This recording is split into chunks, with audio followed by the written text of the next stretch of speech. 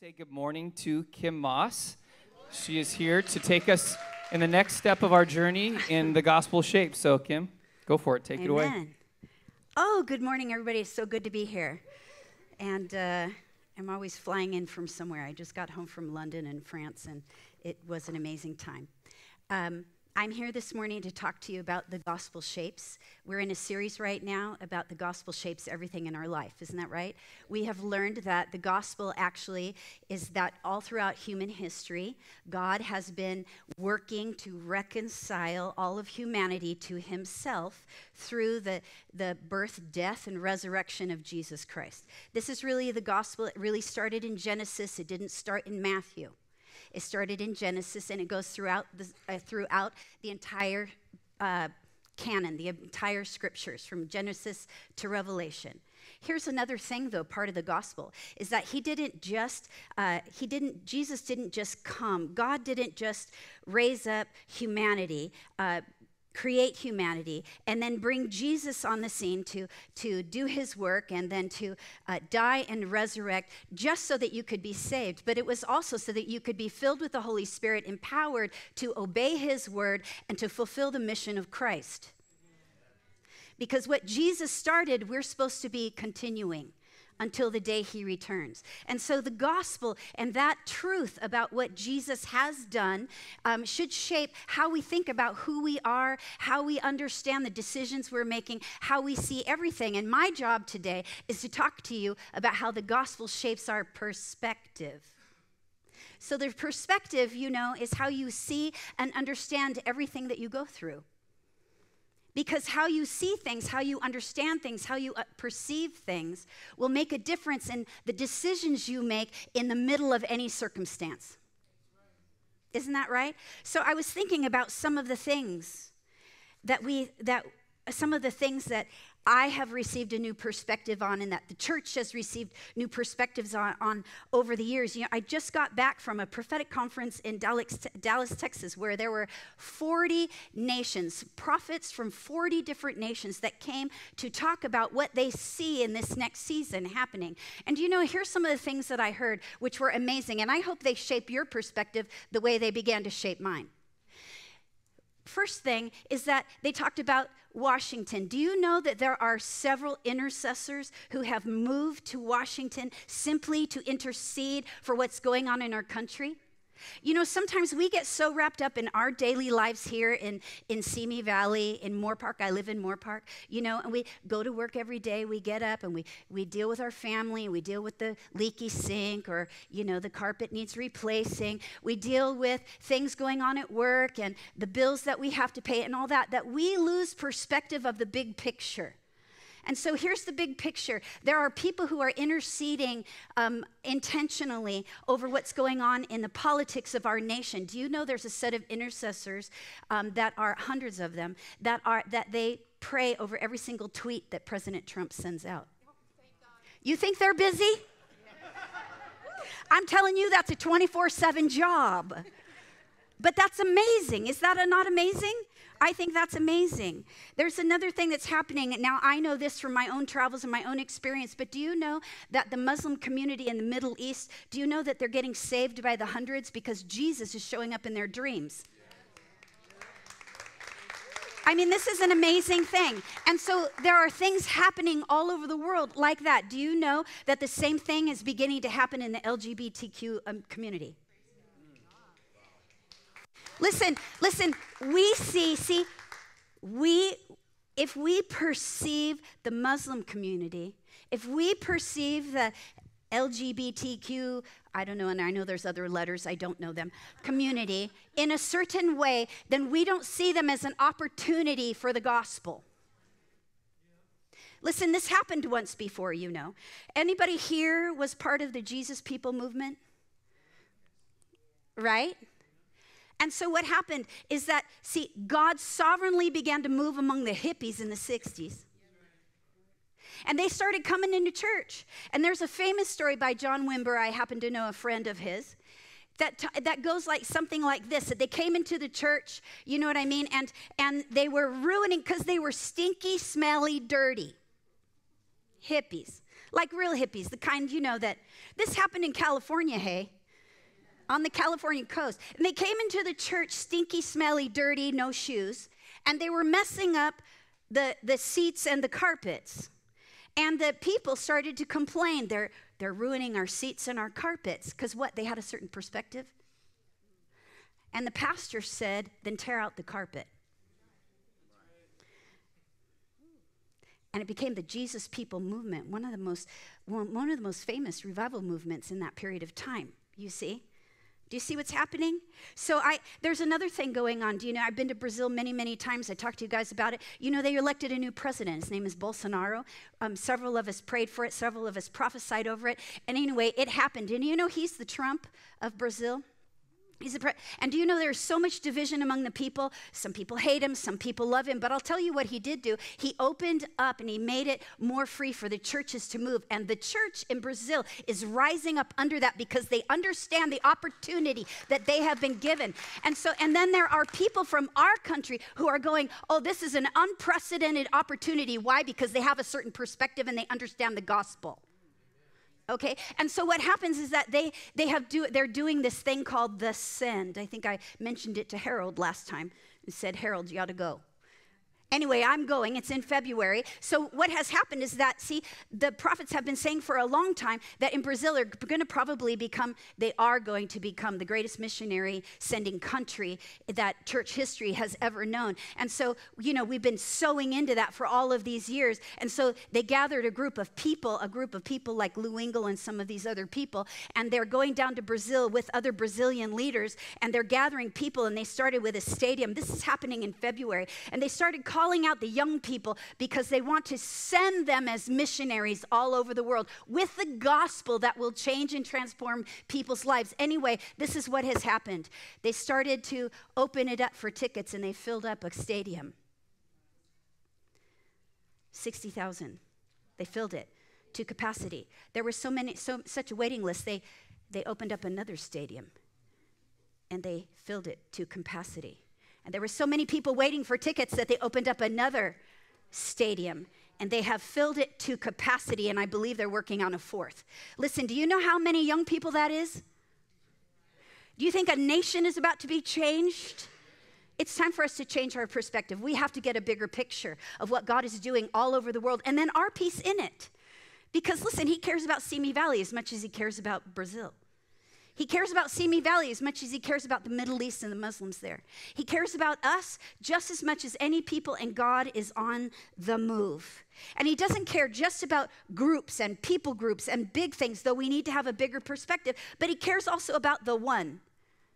I was in Guyana just recently, right? And I'm preaching, and the Lord said something about what was going on in the atmosphere, and I preached that. And this girl comes up to me afterwards, and she is 22 years old, and she hands me a 15-page letter. I read it on the plane. As I'm reading it on the plane, I am sobbing my eyes out. She says that she has been abused since the time she was 3 years old. She's been passed from hand to hand to hand because her mother didn't care about her, and her many fathers and stepfathers didn't care about her. She's been raped and sexually molested and every other thing. And then she finally met someone she thought was going to love her. She got pregnant, had her own children, and she's been beaten and abused and continually. And she said she told God she was going to kill herself if he didn't do something and speak to her. And she happened to come to this conference, sat way in the back because she knows somebody at that church. And when I got up and said that, it did something in her. She realized in that moment, she says in the letter, that she has a call on her life and that God created her for a purpose. It changed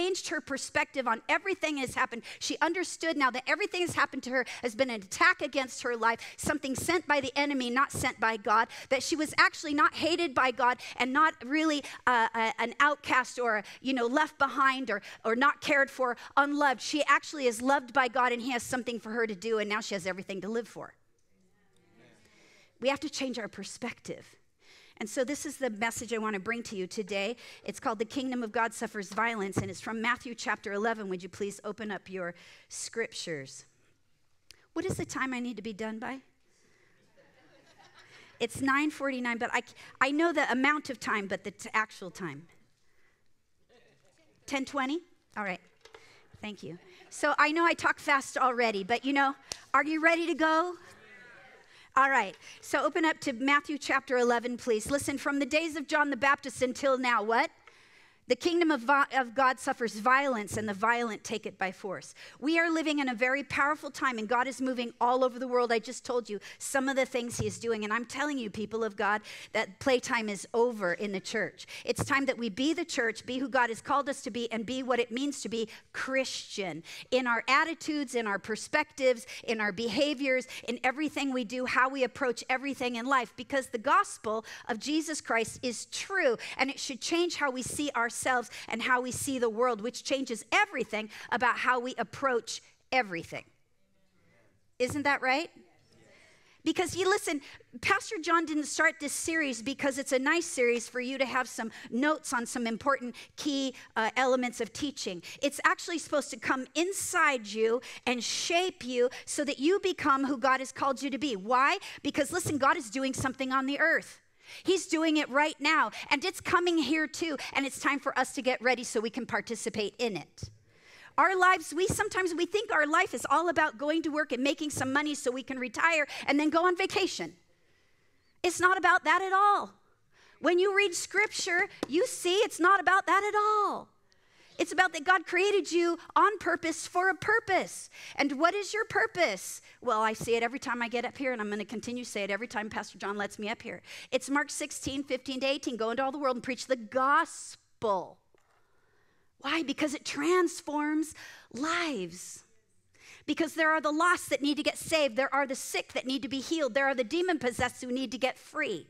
There are orphans that need to be placed in families. There are people who need to know that they are loved. There are many people that need to know that they have an identity beyond what they were called when they were children, when somebody abused them.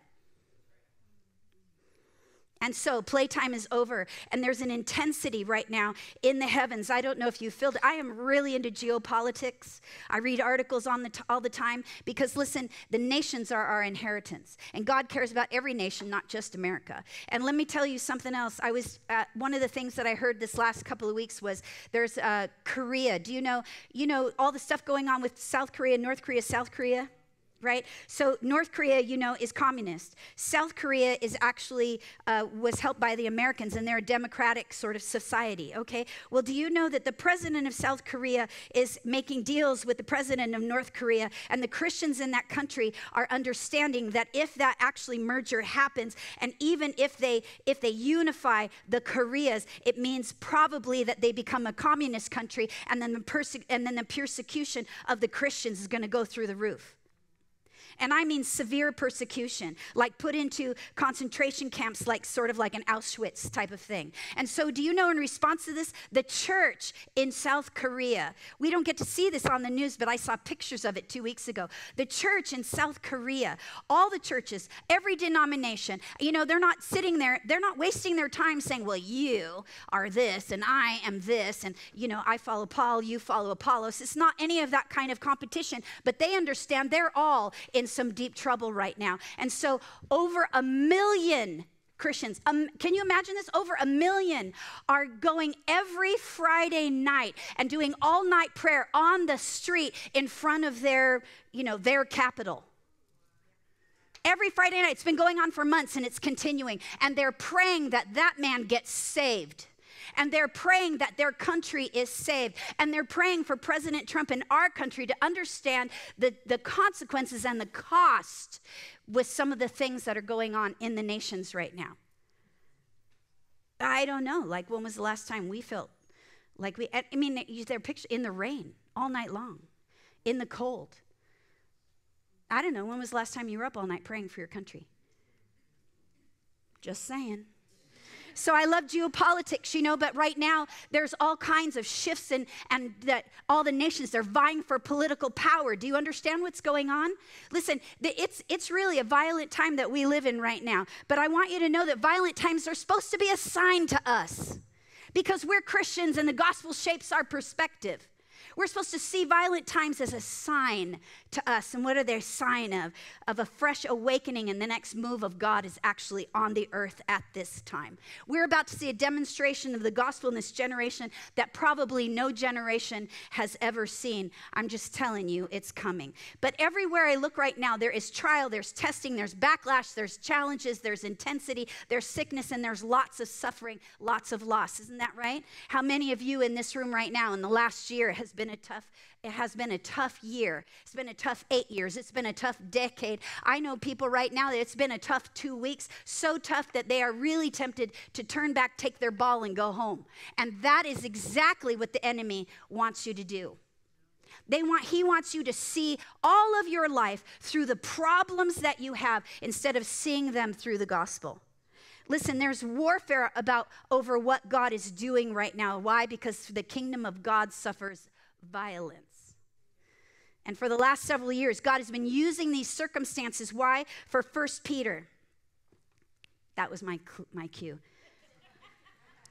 For all the millions of scriptures that I have for her. 1 Peter, and this is your great salvation. You rejoice that even though now for a little while you've been distressed by various trials, so that the proof of your faith, being more precious than gold, which is perishable, even though tested by fire, may be found to be the result of praise, glory, and honor at the revelation of Jesus Christ. That's a fresh perspective. How about James when he says, consider it all joy when you encounter all kinds of various trials, knowing that the testing of your faith produces what? Endurance. How about Hebrews? This is actually 10:35 to 39, which is my favorite passage of scripture. No, I'm sorry, it's not 35 to 39. Do you have the right one up there? Yes, thank you. Good. Okay, it's 10:30, whatever that is, right there. But recall the former days when after you were enlightened, you endured a hard struggle with sufferings, sometimes being publicly exposed to reproach and affliction, sometimes being partners with those so treated. You had compassion on those in prison. You joyfully accepted the plundering of your property, since you knew that you yourselves had a better possession and an abiding one. Therefore, do not throw away your confidence, which has a rich reward, for you have need of endurance, so that when you've done the will of God, you may receive what is promised. How about that for a fresh perspective? I don't know. When was the last time we had that perspective?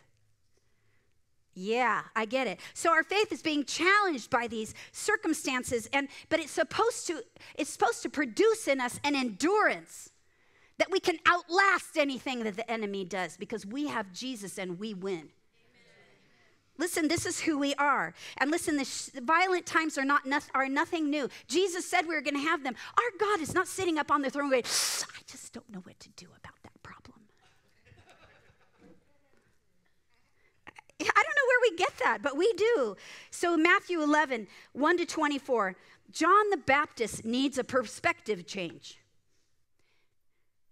And we're going to read about that. And Jesus' response to John gives us the perspective and the revelation, means something that we didn't know before, that God is revealing to us that we need for our very time. So let's read in Matthew 11, starting in verse 1. When Jesus had finished instructing his disciples, he went on from there to teach and preach in their cities. Now, when John heard in prison about the deeds of Christ, he sent word by his disciples, and he said to him, are you the one who is to come, or shall we look for another?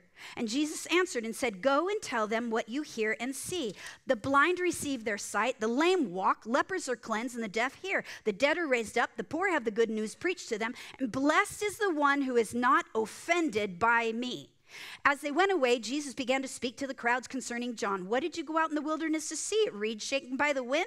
What then did you go out to see? A man dressed in soft clothing? Behold, those who wear soft clothing are in kings' houses. What then did you go out to see? A prophet? Yes, I tell you, and more than a prophet. This is he of whom is written, behold, I send my messenger before your face, who will prepare your way before you. Truly, I say to you, among those born of women, there has arisen no greater than John the Baptist. Yet the one who is least in the kingdom of heaven is greater than he. From the days of John the Baptist until now, the kingdom of heaven has suffered violence, and the violent take it by force. For all the prophets and the law prophesied until John, and if you're willing to accept it, he's the Elijah to come. He who has ears to hear, let him hear. But to what shall I compare this generation? It's like a children sitting in the marketplace, calling to their playmates, we played the flute for you, you did not dance. We sang a dirge for you, you did not mourn. For John came neither eating nor drinking drinking, and they say he's got a demon. The Son of Man came in eating and drinking, and they say, look, a glutton, a drunkard, a friend of tax collectors and sinners. Yet wisdom is justified by her deeds. And then he began to denounce the cities where his mighty works had been done, because they did not repent. Woe to you, Chorazin! Woe to you, Bethsaida! For if the mighty works done in you had been done in Tyre and Sidon, they would have repented long ago in sackcloth and ashes. But I tell you, it will be more bearable on the day of judgment for Tyre and Sidon than for you. And you, Capernaum, will you be exalted to heaven? No, you will be brought down to Hades. For if the mighty works done in you had been done in Sodom, it would have remained until this day. But I tell you, it will be more tolerable on the day of judgment for the land of Sodom than for you. So what is God talking about here? I mean, what is this scripture inspired by the Holy Spirit? What are we supposed to get from that? We're supposed to get a whole perspective change, just like John did. And so let's talk about that a little bit. John's question in verses 3-6, are you the one who is coming, or shall we look for another? Doesn't that surprise you just a little bit? It should surprise you just a little bit, because isn't John the one who was sent to prepare the way of the Lord? Wait a minute, isn't John the prophet? A prophet foretells and foretells the times, the seasons, and the secrets and the ways of God. Didn't he already determine that this was Jesus, the Messiah, the Savior, the one they were waiting for, the one who fulfills all the promises of the Old Testament? Well, let's go back and read John 1:29-36. The next day, he, meaning John the Baptist, he saw Jesus coming toward him, and he said, behold, the Lamb of God who takes away the sin of the world. And this is he of whom I said, after me comes a man who ranks before me, because he was before me. I myself did not know him, but for this purpose I came baptizing with water, that he would be revealed to Israel. And John bore witness, I saw the Spirit descend from heaven like a dove, and it remained on him, and I myself did not know him. But he who sent me to baptize with water said to me, he on whom you see the Spirit descend and remain, this is he who baptizes with the Holy Spirit. Isn't that interesting? So the Father gave him a sign. He saw the sign. He knew this was Jesus. He knew this was Jesus. He saw the dove descend. He heard the voice of God. He declared that he was the Lamb of God, the Messiah. So why in the world is John asking this question, are you the one? Well, for that, we have to sort of understand the context. I'm going to skip that. Okay, we have to understand the context. Listen, and I'm not going to go through all the scriptures because it will take me too long, and I want you to get this. Okay, is that, see, he had an expectation of Jesus. He was already announcing to the Pharisees and the Sadducees, to Herod, who was the corrupt religious king of the Jews. He represented religious corruption. And to Pilate, who was Caesar, who was the king of Rome, king of all the world at that time, which was a political oppression of the people. He's announcing, oh, there's a revolution coming, and you guys better watch yourself because there's a new king in town. See, he expected him to be sort of like, not sort of, but he expected him to be a king like David. What did David do? David conquered all the other nations, and he set Israel on top, and then he set a religious political order in place. He expected him to be like Moses, who delivered the people out of the hand of their oppressor in Egypt. He expected him to be like Elijah, who restored true worship and overcame any religious corruption. He expected all those kinds of things. So when he says that this is the new king, it is full of this expectation. And John, like all of Israel, expected the same thing. He's expecting this religious and political revolution. And where is John? Do you know? When he writes this, when this little thing is happening, where's John? He's in prison. Wait a minute. Okay, wait a minute. Now, didn't he do everything God asked him to do? Didn't he actually even give some of his disciples to Jesus? Did he do anything that was sinful or wrong or deserving of punishment? This was completely unjust. This was violence that was happening to him. And Jesus says, don't be offended by me. Because listen, he's in prison he's done everything right. He's expecting all of this. And what's Jesus doing about his imprisonment?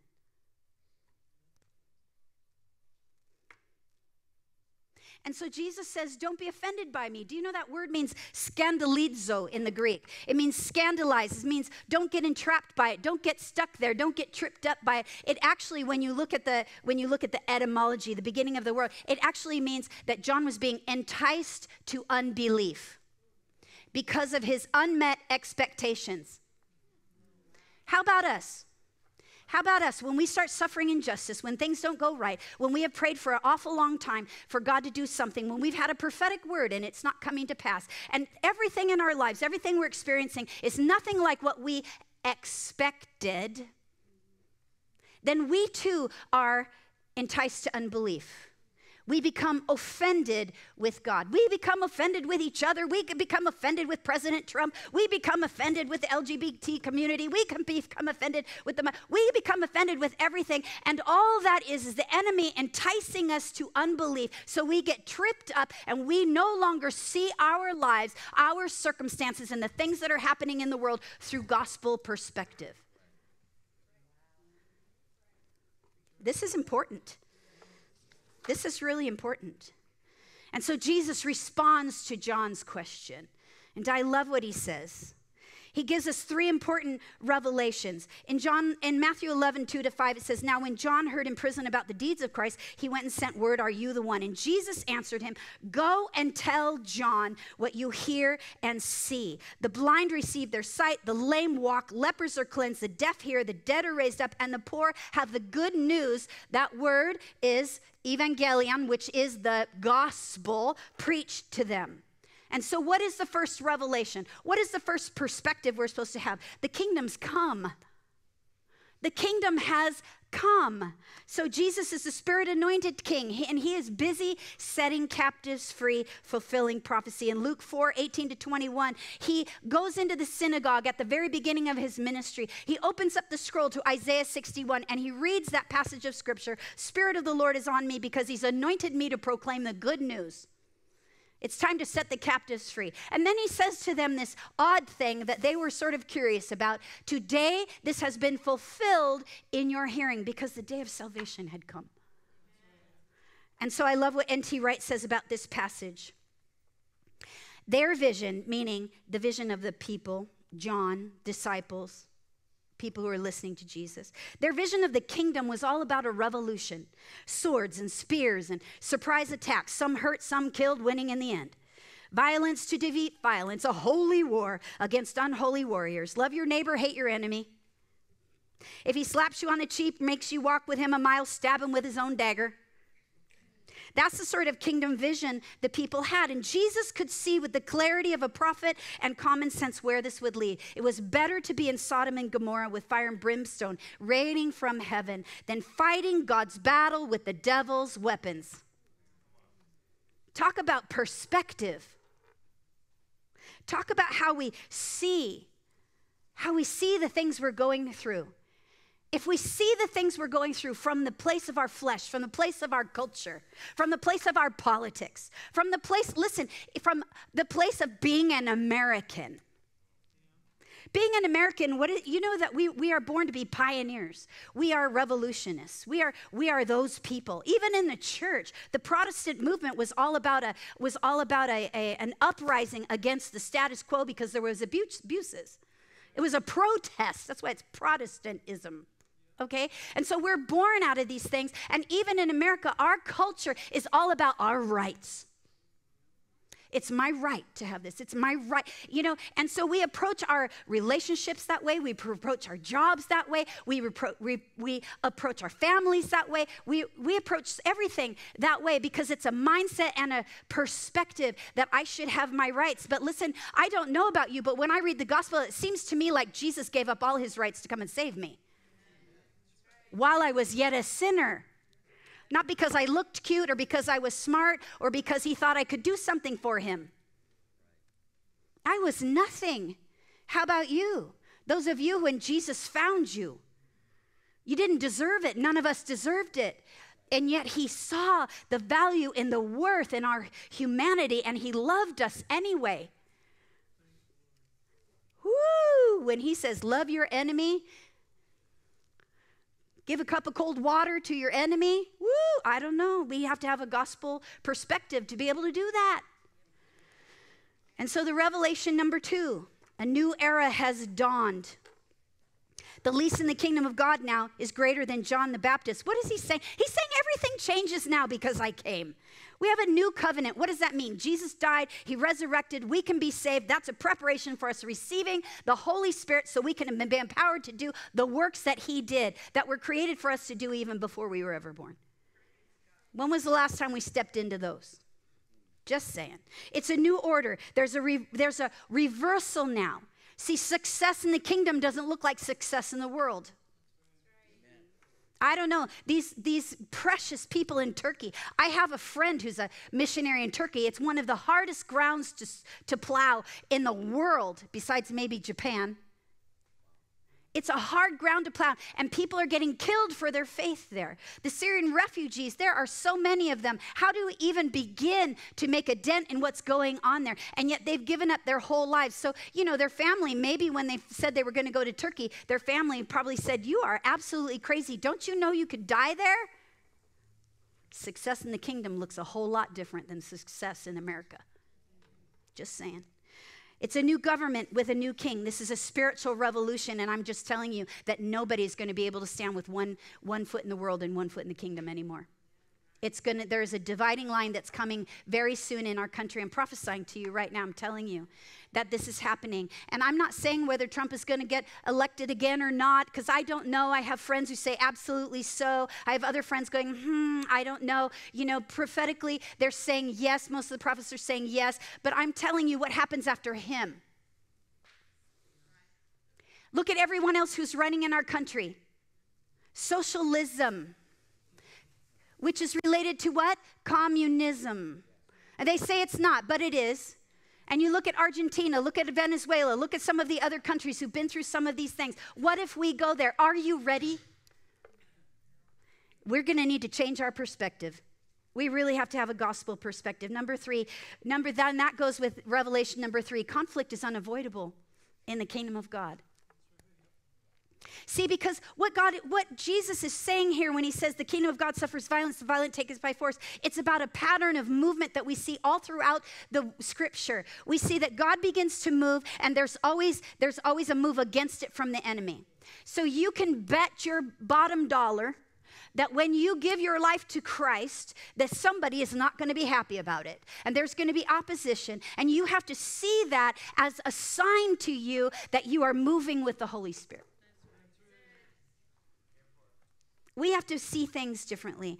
God is bringing a kingdom move, and the enemy is stirring up violence against the kingdom. And so what are we supposed to do? And this is the end of this message. We are supposed to become the violent. And what does that mean? Listen, violence in the world looks like our enemy murdering, stealing, killing, and destroying. Isn't that right? It looks like religious zealots in the world, thinking they're acting on God's behalf, and they're killing Christians and Jews and Americans, the French, the British, the Egyptians, the Syrians, and innocent civilians all over the world.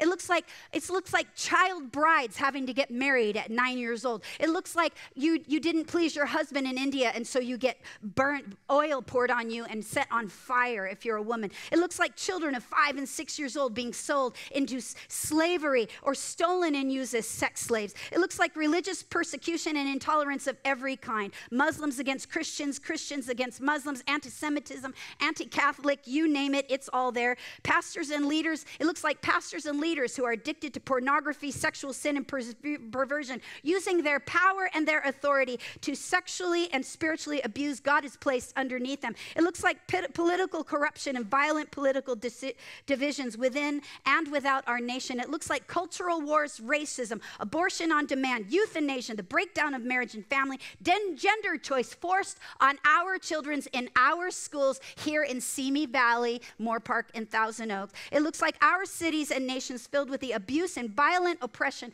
of women and children, whether in the home where they're supposed to be nurtured or dragged off to some place in Mexico, the rape camps in Middle East, the latest nail massage place in Los Angeles. It looks like murder, rage, and violence in our streets, in the high schools, at the borderline bar and grill, and in one of the safest cities in America. It looks like the heroin and suicide epidemic in our city and region right here. It looks like my mom who died of cancer. It looks like my friends whose children, some of my family members whose children are ravaged by mental illness. It looks like neighbors that I've known down my street and down your streets whose families are being torn apart by alcoholism, drug addiction, and you name every other kind of thing. But we are the violent who take it by force. And what does the violence in the kingdom look like? It looks like the deaf woman who receives her hearing. It looked like the man with brain injury that I prayed for and he got up out of his chair. It looks like the Haitian children receiving VBS at Christmas time through this church. It looks like the young woman in Canada I met who never felt loved, and as soon as she felt the touch of Jesus, she knew she was loved. It looks like widows and orphans being invited into our homes for Thanksgiving dinner. It looks like the homeless out in the laundromats getting clean clothes because we're doing laundry love. It looks like the leper healed, the demoniac delivered. It looks like the widow's son raised from the dead. It looks like Jesus and all his followers laying down their lives to reconcile the world to God. That's the spiritual revolution we're looking for. It looks like you and me willing to lay down our rights, our comforts, and our convenience and our resources to speak up and step up and do the right thing. And listen, I don't know when we forgot this as a church, but death is not the worst thing that can happen to us. We have to remember that the gospel even shapes that perspective on death. Listen, death has lost its sting. We don't ever really die. Jesus is not dead. Your friends and neighbors and the people that went before us who have died, who were Christians, are not dead. They are alive. I'll tell you what's the worst thing is to stand before God on the last day, knowing all the things we know, having all the resources that we have, and we brought none of them to bear on the world. For the sake of the gospel, the lost, the dying, the sick, the demonized, to be unfaithful to the call of God and the church. That's the worst thing. And so in this season, I'm telling you that we have to meet the violence of our world in our daily lives. I know we face tough things. Trust me, I know. Because I have faced them too. Because I'm just a human, just like you. But in this season, we have to face the violence of the world with violent love and violent joy and violent peace, and violent grace, and violent faith, and violent worship, and violent prayer, violent generosity, and how about this one, violent forgiveness? What are you still holding on to that you've been offended over, and it has tempted you to unbelief? And when you give in to unbelief, then you cannot believe anything from God. How violent are we going to be? How violent will we be? I'm telling you, his violence looks like the kingdom of God. What was the first clue that we had? I'll tell you, it happened in the Garden of Gethsemane when our Jesus, our Savior, who was going to die on a cross for us, for our sin in his time, the sin of all humanity in all time, while we were yet sinners, before we ever knew him or even cared or even knew his name. He's in the Garden of Gethsemane. He's getting ready to be taken to the cross, and an army of soldiers come to arrest him. And what happens? I love this. Peter, who I love and I always relate to so much. You know, he's just standing there, whips out his sword, right? And he does what? Cuts off the ear of that guy, of one of the soldiers. But what does Jesus do?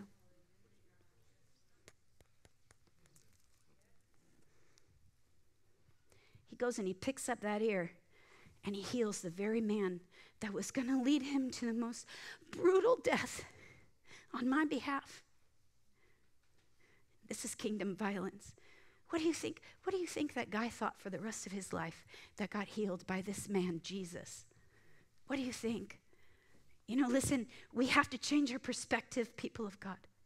Everything that happens, when violent things happen, when people come against us, when we suffer injustice, when we suffer loss and tragedy, we have to look at it from a kingdom perspective. And we have to know that not only is God with us, and he walks through us to walks through everything with us to comfort us and to heal us. Yes, those are all true things. But oftentimes, those very situations are actually possibilities for us to step into and bring the gospel and see a redemption. Because our God is a redeemer.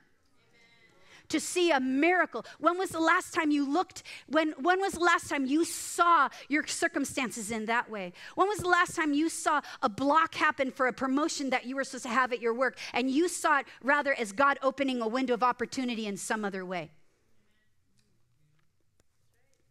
There are no victims in the kingdom. It is true that we suffer victimization, but our identity is not victim. We have to stop looking at everything through those lenses. Amen? Would you stand up, please?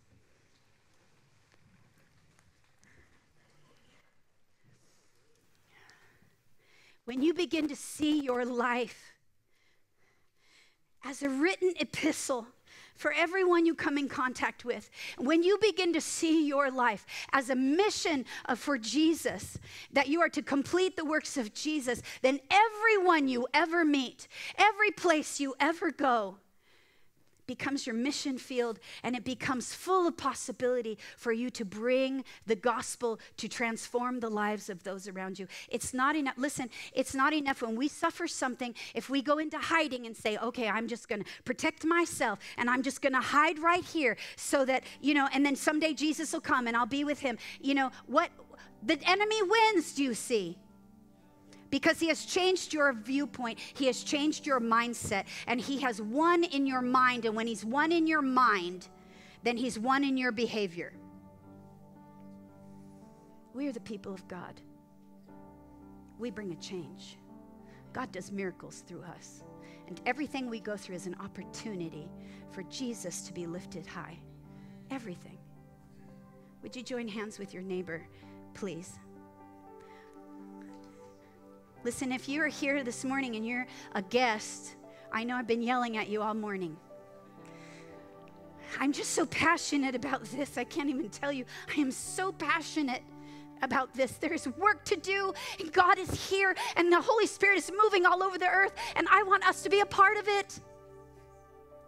We have to open up our worldview. But if you're here this morning visiting and you have never received Jesus, and you know today that all the violence that you have suffered has been the enemy trying to keep you apart from the saving grace of Jesus Christ, and you want to know Jesus as your Lord and Savior, I want you to meet with me right after service. I don't have time to do an altar call, but I'm doing an altar call. I want you to meet me after service, and Pastor John and I will pray for you, and we will welcome you into this family that is empowered to do the works of Christ on the earth. But for the rest of you, I just want you to begin to pray for the person on your left and your right now. Just ask God to begin to change their mind about their current pain and situation. God, just begin to bring change right now in our mindset. Renew our minds. Let us see, God, that we are the violent.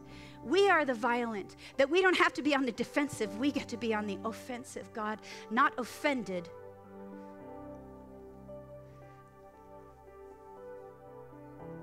You know what? I'm going to have you do something else. Put your hand on your head and your heart right now on your own.